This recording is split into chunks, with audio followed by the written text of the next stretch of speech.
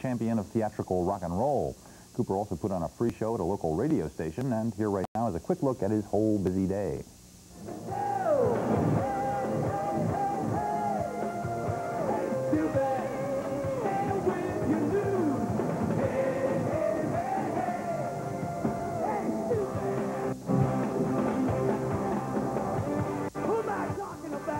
Whereas I, Tom Bradley, mayor of the city of Los Angeles, on behalf of its citizens, do hereby proclaim August 27th, 1991, as Alice Cooper Night in Los Angeles, in salute to his formal induction into Hollywood's Rock Walk, the Sidewalk Gallery, on the famed Sunset Strip in Hollywood.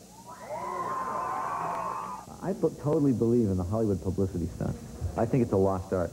I think that the more things like that, the better. Cooper will be in New York City next month for the Friday the 13th premiere of the new Nightmare on Elm Street movie Freddy's Dead, The Final Nightmare, in which Cooper plays Freddy Krueger's father. Time for a quick break right now, but we'll be back.